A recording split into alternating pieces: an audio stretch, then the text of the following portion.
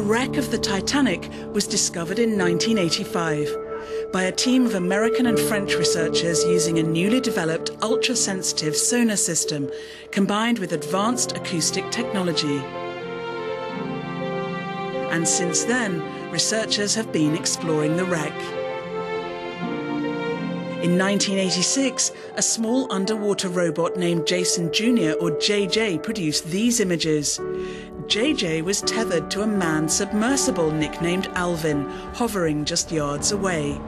But now, with advanced communications and guidance systems, a new generation of vehicles is able to dive deeper and remain submerged for longer. If we want the robot to hold position, in the past, in the days of Titanic, you'd be sitting there with a joystick and you'd sweat pouring down your brow and you'd be holding position against the currents and trying to keep the heading and the depth and the position constant. Now, the control systems of the robots, essentially all you do is push a button, and it's sort of like the autopilot on an aircraft, for example. Nereus can collect samples or conduct experiments using its robotic manipulator arm.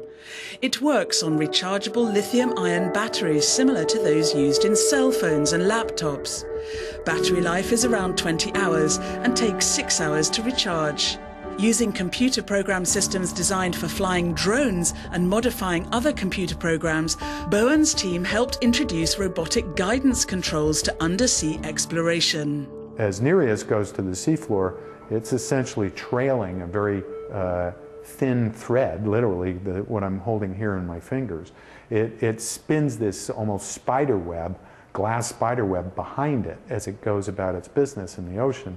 And this glass is what allows us to actually communicate to the robot and provide the kind of connection that's necessary to control it and receive the information back to the surface.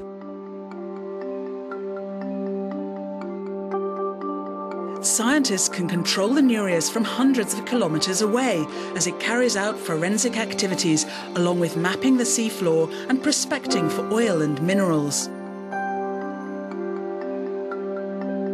Robert Ballard, a former United States naval officer, is credited with discovering the wrecks of the Titanic and the battleship Bismarck.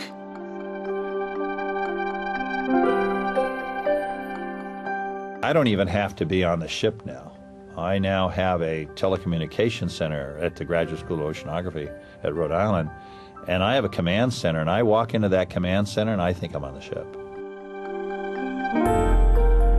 These new technologies are less expensive and more efficient than the old ones.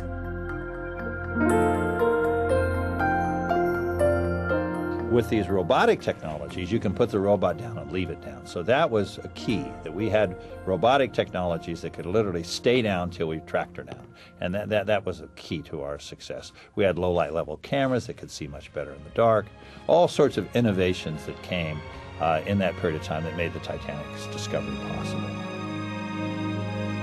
100 years after the unsinkable Titanic struck an iceberg, the wreck is still revealing her secrets.